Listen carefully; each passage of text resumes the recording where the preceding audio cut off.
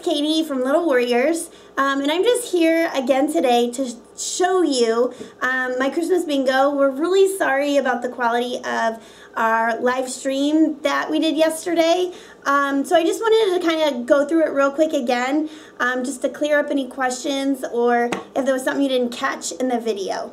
Okay, so the QR code bingo, like I said, it has, there's 10 different bingo cards. And all you would do, you just need a device. You can use your phone, an iPad, or it's also, there's a master list that you can use on your computer or your laptop that has hyperlinks that you can just click on. So really any device would work. If you're using your phone or your iPad, there are little QR code scanners on the cards. So you would have these flipped over, and then whoever the caller is would flip one, and I don't show the pictures to the kids because I want them to listen to the song and be able to match the song to the picture.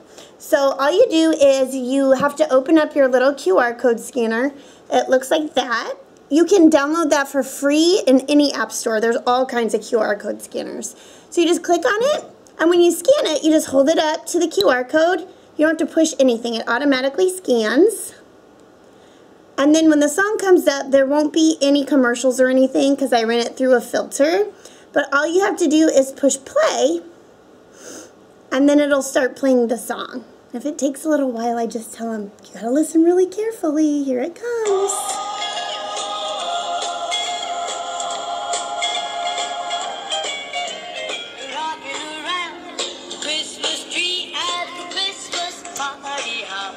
Again, I wouldn't show them this picture because I want them to try to think about it and find it on their bingo card.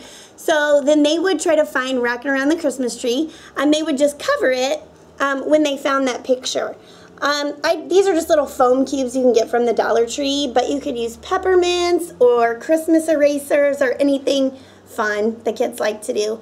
And then when they get 4 across, 4 down, 4 diagonal, or we also do 4 corners. Whoever gets 4, then they're the winner, and they get to pick some kind of little prize that I have available for them at the Christmas party. So this is just something really easy for the kids to do. It keeps them engaged because we know little ones at a Christmas party, if you don't have things that are engaging and easy, then it can turn into chaos. So this is just a fun little game that I use at my Christmas parties. So thanks guys for tuning in.